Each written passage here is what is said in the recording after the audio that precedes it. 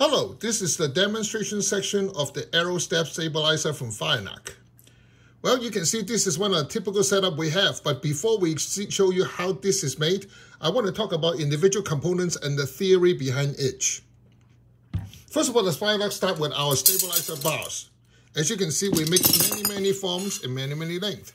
And there's two major distinctions. One of them is made of solid GL5 titanium, and then with GL5 titanium at both ends. So everything is GL5 on this. This is one of the early stage of our system. A lot of people like it because it is very much follow the original Olympic stabilizer systems. Then we go into a little bit more involved because we also learned titanium is so good in vibration isolation. We actually make down in many lengths. As you can see right now, 5 actually we're going to be 8, 5, 6, 8, 10, 27 inches stabilizer. They come in the basic type 2 anodized and a little bit like rainbow. But you can see they all have the same identical piece. You've got a hollow titanium stud O-ring. And yes, in order to use that, you do need to use this spacer. This is actually one of the more important pieces. It comes with every stabilizer. And some of the early versions, if you have one without that, call us. We will make sure you got some of this. Now you saw the bar, but then, which is made of titanium. But what happened to elbows? And like others, our elbows are actually 100% interchangeable. Let me go and show you a chunk of them, okay? And why they are so different. To start with, I would like to show you the elbows come in two sections. One of them go 90 degree, the other one goes 180 degree. This is the one go 90 degree and then add. In other words, this is on the same axis. This will go and turn from the different plane. Now for the front bow mount, this piece is actually more important for people who like to put a stabilizer like a drop, like you do this. By tightening this piece, you can now drop it. Now, very important, you notice that unlike others who have the quick release mount facing top, the way we design it, the quick release must be on the bottom because the way we use it. If you put it on top, you're going to lose the connection that like others because we design ours to have the dot facing up, okay? That's very important. Now, like this one, you can see that you can use a quick release and then if you drop it to any angle you like, if you're on the front bow mount, you got it. The reason that when you have this nut is that after you tighten it, this angle will not change. Because if you tighten it normally, it will twist. That's the reason we designed this nut to tighten to the bow. And of course, this is a simpler version. This will not give you a quick release, but this will let you have the front drop mount just like normal. Now, this is the angle front mount. But most people, what do? They just simply need an adapter piece, which is like this piece on top. You can see that it's nothing more than straight. You go into a Bullseye Mount. Let me go into the Bullseye Mount now. You notice our Bullseye Mount is different from others. Usually they are one side or two side. Ours is a multi-side. So what you can do is that by putting one of this plus our single Bullseye Mount into our pieces, now you just got a one bow coming out. But what happens if you want two side? Now you have this. But can you add more? Absolutely. You can just go for it and add more and more. And in this case, I already have 3. Look at that. And in some cases, like in 2019, on our catalog, we actually show you with 4. Do you really need 4? Well, if you need it, you know you can do it with us because ours are so lightweight and so easy to work with. Then you go into the 2 angles now. So the first elbow, I mean, look at that. The elbow link is, look at how nicely it is made. It also have our patented O-ring groove. And in the case of a nut, you notice that we actually have a thin GL5 titanium spacer. Of course, you have 2 sides. You want to make sure the rough side is facing the nut, so you'll never scratch it. And this is how we actually use this part. Just tighten it down. See, the system with the O-ring, you can have a snug fit first. So you can snug it the way you want it. The moment you tighten it, the aluminum will hit the aluminum and lock it. Now, this is where I want to sort of bring back a few things. A lot of people look at Firenock system and say, well, you know, this seems so flimsy and so on. Let's talk about the design philosophy. The reason we design Firenock stabilized system is not to add any possible weight to the system, but take the weight out of the entire system and maintain stabilization.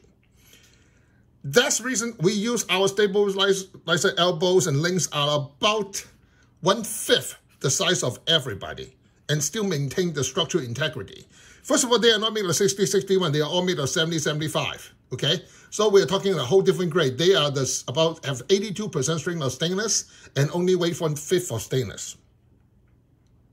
Now, so how much lighter weight are we talking about here? Well, let me show you this. We make a package called a single-side Bullseye Mount, which have everything on it. And let's give you a hint how lightweight we are talking about. We are talking anything besides the bar, from the stud to the quick release and everything. Just over 2 ounces. That means 2 quick release pin, the front bow mount, a Bullseye mount, a single-side adapter with a 5/16 1.5 inch pin, with a one single elbow and an elbow link with a quick release. All this combined, 2 ounces. Yes, you're looking at it. Which means that if my bar weighed 1 ounce each, and yes, look at our bar. When our backside bar, a lot of people say, you know, how heavy can it get?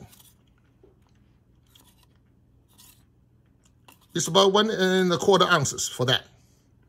And our front side bar on an 8-inch bar, you're looking at maybe 2.5 ounces. So if you look at the entire system with the studs and also with the weight, say you put 2 ounces in the front, 3 ounces on the back, you are looking at the entire system under 8 ounces. You can't even get a bar with 8 ounces for most systems. But you can look at the entire system with 3 ounces of weight for under 8 ounces. So what other things make this system so unique? And why do we make it like that? Now, let's all go back to the original bar. How come the bar is so lightweight and thin? Is that our bars are not meant for structural load. In other words, unlike other people in ASA using their front bar like a walking stick, and some people, like my customer told me, they use the back bar like a climbing aid when they are crawling. This is not made for it. This is to just simply balance the bow perfectly in your hand. This is for precision and enjoyment. This is not for roughing it. If you need that kind of performance or roughing it performance, I think you need to look elsewhere. Ours are not meant for it. Okay, let's go into the studs. A lot of people say, oh, your system has studs in it. What does it really mean? Now remember, most other people, they put a screw on it and you stack the weight and you just tighten it, right? No, our system are unique in this way. And by the way, it's patented. You can just go ahead and put a stud at the end of our stabilizer bar like this. You say, well, you stick up quite a bit, isn't it? That's exactly. And you end up with something like this. But this is where the unique part is. You notice that this is staying right here. What does that mean? That means that with our system, the weight is not static. You can adjust it. Now, look at that. Every one of the weight from 1 ounce to 4 ounce to 8 ounce weight, which is right here. You notice we put O-ring on it to make it easy to grip. They also were using a epoxy coating and then oxidation process for our weight. You notice there's a second O-ring right here on every one of them. You can see that. Now, what's that O-ring for? I'm going to show you the magic and one of our patents. You can loosen the weight, and as you get the weight closer to the bar, what does it do? It behaves lighter. And then, for example, when you find your ideal weight, you push the second one together and you lock them, and they stay in place. That's where the major difference is. Because, see, you can minus or add weight not by adding weight, by adding distance.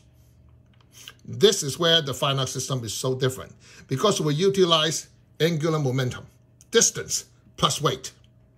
Look at that. As we increase it to the max, theoretically, I just added a 1 ounce more, 1.5 more weight based on the 2 ounce weight to the feel of the hand. Have I added any weight? No, I did not. Well, people say, well, Dodge, the system is great, Firenock do a wonderful thing, but I invest heavily in other systems already. What am I going to do? Well, that's the reason we heard you and we decided maybe you pick a few things like our bar first, and you can also use your own weight. That's the reason we make adapter like this. This is a 1/4-20 to 5/16 adapter.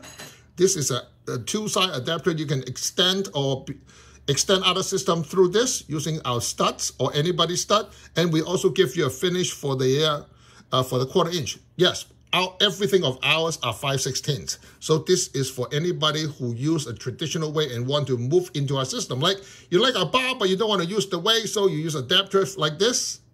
So now you can use 1/4-20.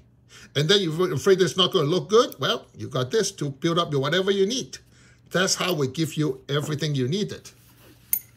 So people say, well, you know, I really have a super heavy sight and I need so much more weight on the back. And this is where I think our idea and approach is different from everyone else. Because see, for Firenock, what we try to do is attack a problem and then come with a better solution. Yes, the solution usually are a little bit more involved, but being science of our trade, that's the beginning of the game. Think about it. This is a bag of screw that I got from IQ site, 2021. Look at that.